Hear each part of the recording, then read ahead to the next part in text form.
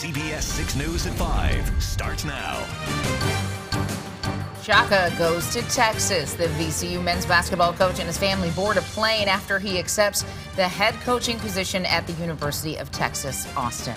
I'm Julie Bragg. And I'm Rob Cardwell. VCU Athletics already starting a national search for Coach Smart's replacement. Now we have complete coverage of what happens now for VCU. We begin with CBS 6 Sports anchor Lane Casadonte with the question everyone wants answered: who's going to keep the havoc going here in Richmond? Yeah, the University of Texas is set to formally introduce Shaka Smart in about 15 minutes down in Austin. The focus here in Richmond now shifts to who might be the Rams' next coach. It's certainly a much different program than the one Smart inherited back in 2009. Two of the names that have already floated around are former VCU assistants. Mike Rhodes is now the head coach at Rice University in Houston after joining VCU with Shaka back in 2009. Rhodes was also a very successful head coach at Randolph-Macon for a decade. Will Wade is another former VCU assistant being mentioned. He won 22 games in his second season at UT Chattanooga this year. VCU Athletic Director Ed McLaughlin is at the Final Four, where he plans on meeting with several prospective candidates. Because you know that you've done a good job positioning the program, that it is a very, very attractive place. And I know a lot of that credit obviously goes to Shaka, for the job that he's been able to do with our kids in our program. And coming up at 6, we hope to show you some of the pictures and sound from today's press conference in Austin and have more from McLaughlin about who might become VCU's next coach. VCU fans have had less than 24 hours to digest all this information. Our Chelsea Rarrick is live at the Siegel Center with some of their reaction on the day after. Chelsea?